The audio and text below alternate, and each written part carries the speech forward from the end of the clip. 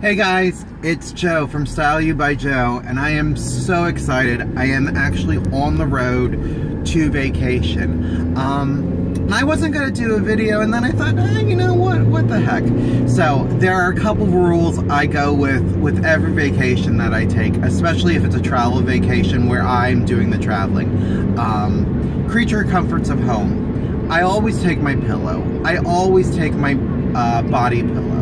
I take anything I can along that reminds me of home and yet still keeps the luxury. To treat myself, I always pack a fresh toothpaste and a fresh razor. I guess it's kind of silly, but in my mind it's something new, so yay, that's fun. This vacation is a little bit different. I am actually going on vacation with my grown children and their families. And it's hard because to me they're still my kids, but they're grown-ups, so it's something to bear in mind as we become more mature and our children grow up. One of the people on that vacation is my 9-month-old grandson, Alexander. The fun thing about this vacation, which I think is great for him, is everybody's getting there at different times, so he's not going to be overwhelmed with a bunch of people that he knows but hasn't seen for a while, so he has a day to get used to this person, a day to get used to that person before the other person comes. And I think for young ones that's really helpful. They're not overwhelmed.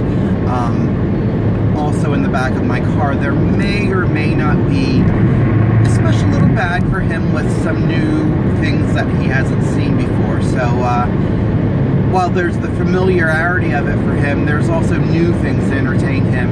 And I think when you're traveling with a small child, that's equally as important because, well, they like new, and new can distract them when they get a little, ooh, what's going on here? So that's really it, but there are some tips that I always follow.